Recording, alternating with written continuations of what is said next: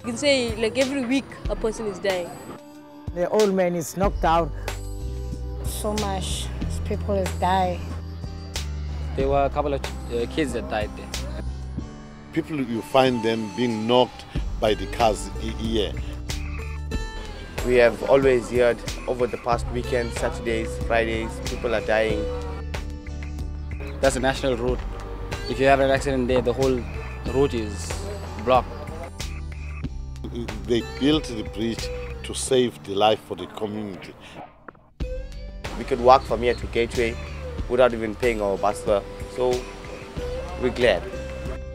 Since the bridge has been finished, there is no accident. Many people were dying before the bridge was built. So now that the bridge is built, no one dies. No one dies. No one dies. For the members of the Blackburn community, making their way to work every day meant crossing the busy N2, where it runs between their village and the growing commercial centre of Umhlanga Ridge.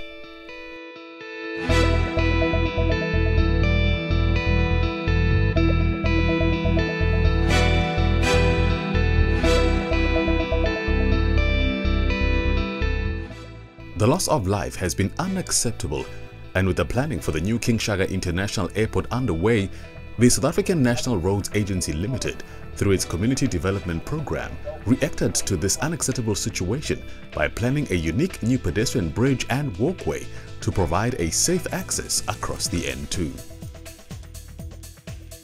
The Blackburn pedestrian bridge is now an icon on a visitor's route to Durban. The natural site for the bridge coincided with the most challenging location along the whole route, since at that position the two carriageways are separated by an 80-meter wide natural valley, which was both a physical barrier and an environmentally sensitive area.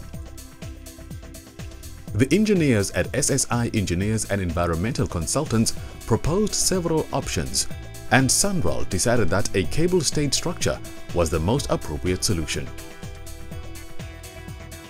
JT Ross Devry Construction joint venture were the successful tenderers, but the community of Blackburn were involved every step of the way. From the early consultations about the project to the 60 members of the community who are employed in the construction process, it has met SANRAL's requirements for a community project. The meaning to the community of the bridge was symbolized by the placing of handprints of the children on panels which were erected next to the abutment.